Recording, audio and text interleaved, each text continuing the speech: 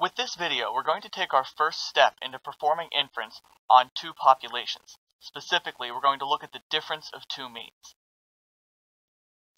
For this example, we're going to compare the typing speeds of two different keyboard layouts, the QWERTY keyboard, which is what most people use, and the Dvorak keyboard, which is a more uncommon keyboard layout.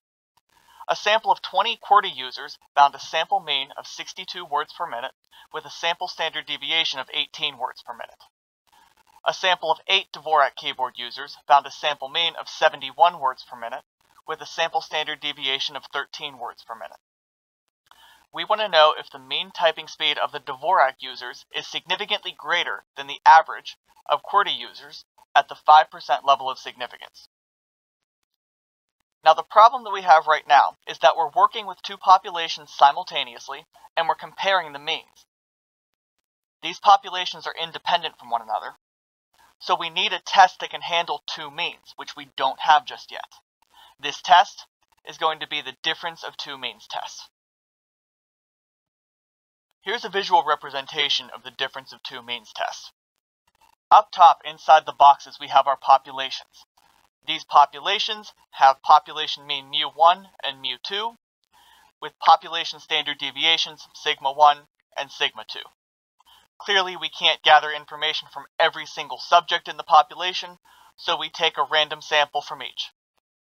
From population 1, we get a sample mean of x1 bar, a sample standard deviation of s1, and a sample size of n1. From population 2, we get a sample mean of x2 bar, a sample standard deviation of s2, and a sample size of n2. Note that these are independent samples from two different populations. There's absolutely no overlap between the two populations.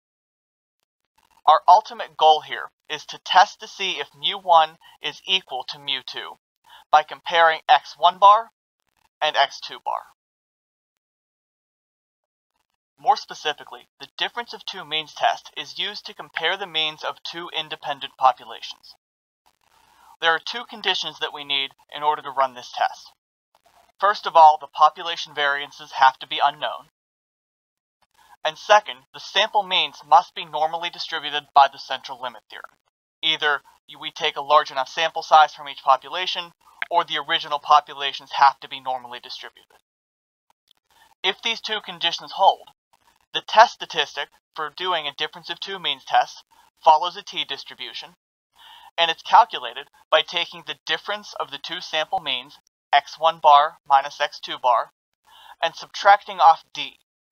D is going to be our hypothesized difference, the difference that we think might exist between the two population means. Most of the time, d is going to be equal to 0, but there are times when d is going to be some other number. We're looking for some other difference between the means. In the denominator, we have the square root of s1 squared divided by n1 plus s2 squared divided by n2, the sample variance for each population divided by its corresponding sample size.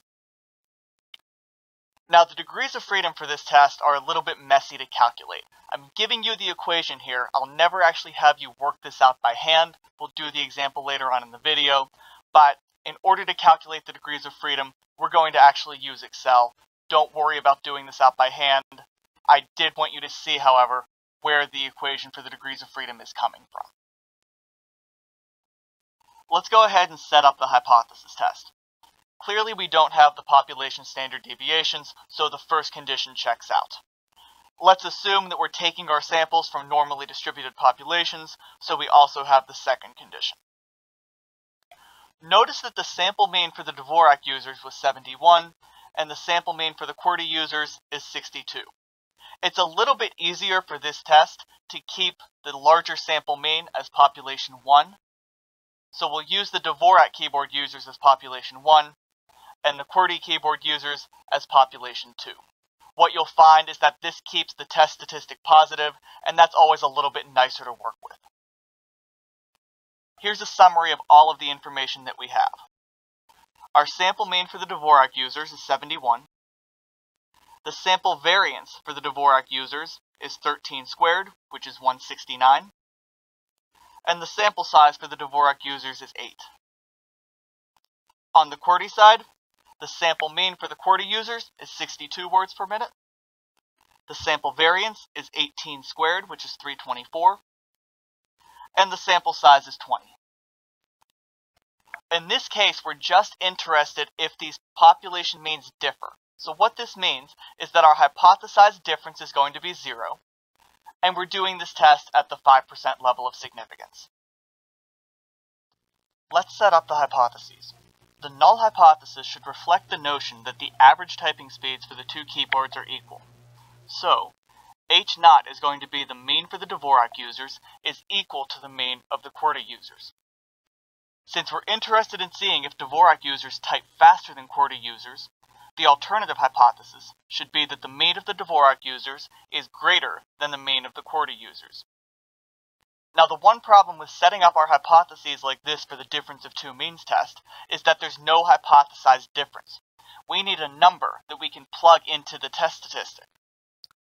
To fix this, we'll subtract the mean of the second population, which is the QWERTY users, to the other side. In the null hypothesis, this gives us the mean of the Dvorak users minus the mean of the QWERTY users is equal to 0. In the alternative hypothesis, we have the mean of the Dvorak users minus the mean of the QWERTY users is greater than 0. 0 now becomes our hypothesized difference. Step 2 is to calculate the test statistic. We already know that the test statistic is going to follow a t-distribution. The way that we calculate the test statistic is by taking the difference in our sample means, x1 bar minus x2 bar, and then subtracting off the hypothesized difference d. In the denominator, we have the square root of the sample variance from the first sample divided by its sample size, plus the sample variance from the second sample divided by its sample size. Taking our statistics, we have 71 minus 62 minus 0. The hypothesized difference is 0. That gives us our numerator. The denominator is going to be 169 divided by 8 plus 324 divided by 20, which gives us a final test statistic of 1.473. We also need to calculate out the degrees of freedom.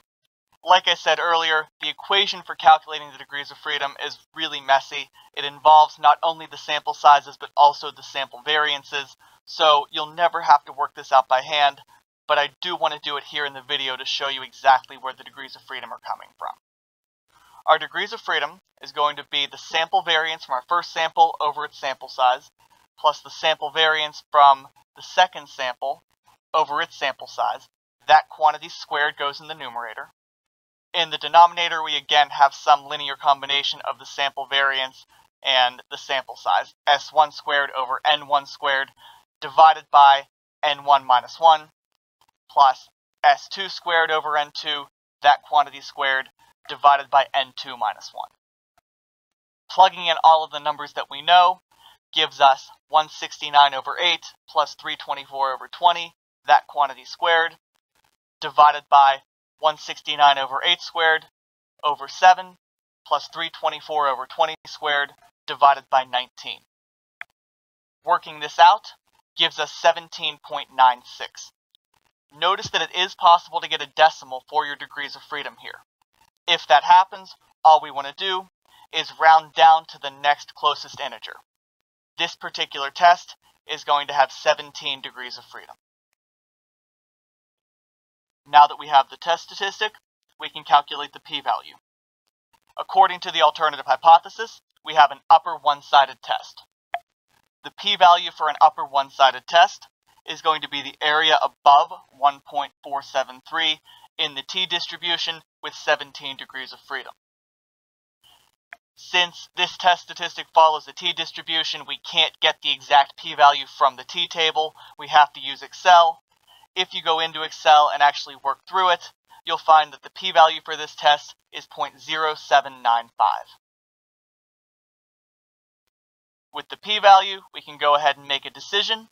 Our decision is going to be to fail to reject the null hypothesis because our p-value of 0.0795 is greater than the level of significance of 0.05.